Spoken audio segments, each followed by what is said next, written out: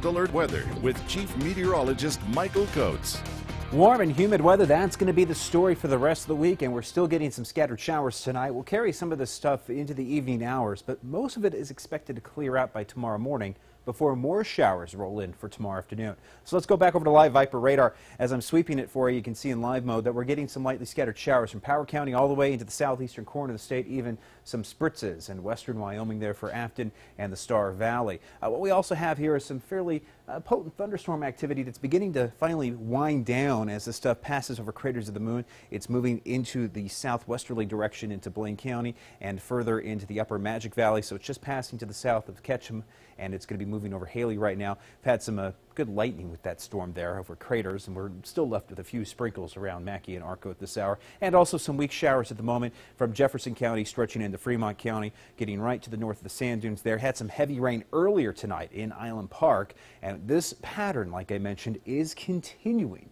But there is some dry spots here in the forecast. So this big ridge of high pressure, it's over the Four Corners. And you can see the moisture's been rotating around that ridge of high, that monsoonal energy, that subtropical moisture, and it's going all the way towards Canada. I mean, they've been seeing this stuff throughout the Intermountain West, all throughout the Great Basin, and even flooding reports, of course, with some of this heavier rain that's been happening in Salt Lake. They had some localized street flooding there in Salt Lake City. Notice the dry spot here in around southern Nevada, southern Utah. That dry spot's coming in tonight for eastern Idaho. Then more of this moisture is going to rotate back in as we get into tomorrow afternoon. So let's go to the Vipercast. So tonight around 10 o'clock, still looking at those scattered showers. Southeastern corner of the state, central Idaho here, will begin to dry out, clear out just a touch here. When I say dry out, we're not going to lose the humidity. No, you'll still feel the humidity tomorrow morning, but we're going to lose a lot of the shower action for tonight and tomorrow, except for western Wyoming. Still could wake up with a few sprinkles tomorrow morning, and also in southeastern Idaho. So for tomorrow morning, you're going to feel the humidity as you step outside.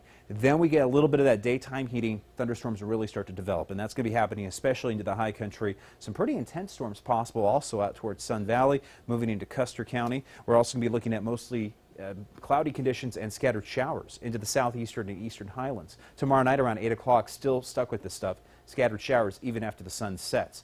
Then we get into the same scenario for Thursday. Thursday morning's pretty calm, but humid. You're going to feel the heaviness in the air for Thursday morning.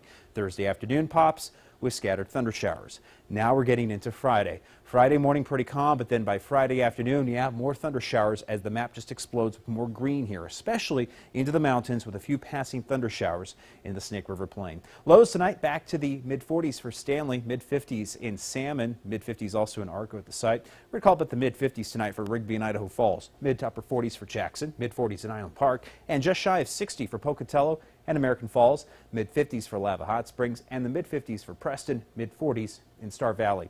And highs tomorrow will be warmer. We're going to work on more sunshine for tomorrow, and that's definitely going to propel our temperatures northward. So we're going to see warmer conditions tomorrow, but you're still going to be stuck with the humidity at temperatures around 85 for Pocatello, 83 for Blackfoot, 83 in Idaho Falls. We're hitting 82 for Rigby, 79 for Rexburg, 83 in Dubois, around 76 in Island Park, 76 also for West Yellowstone, and it's going to be a hot one in Salmon at 90. Let's get to the 8-day.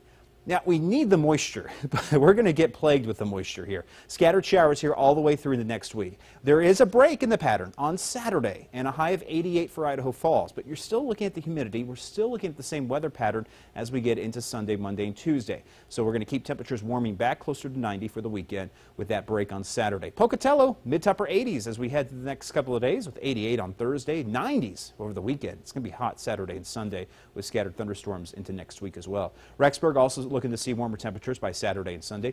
86 for Saturday, upper 80s on Sunday with scattered thunderstorms into next week. Blackfoot, we're looking at some scattered thunderstorms through Friday. Highs near 90 for Thursday. And we're going to be hot for the weekend with partly cloudy conditions on Saturday with thunderstorms into next week. Jackson, you're also looking at more thunderstorms as we get into the next few days here. Mid to upper 70s with around 80 on Sunday. Scattered thunderstorms into next week. We'll take a look here at Island Park real quick. 70s as we head to the next couple of days, Saturday and Sunday with highs around 77 for Saturday, 79 on Sunday, and it's going to be hot in Salmon with the thunderstorms all throughout the rest of the week. Jay Carroll. Thanks, Michael. Hey, are you in the mood for a little happy news tonight? I am. All right, well, later on Newsline, the 3-year-old golf phenom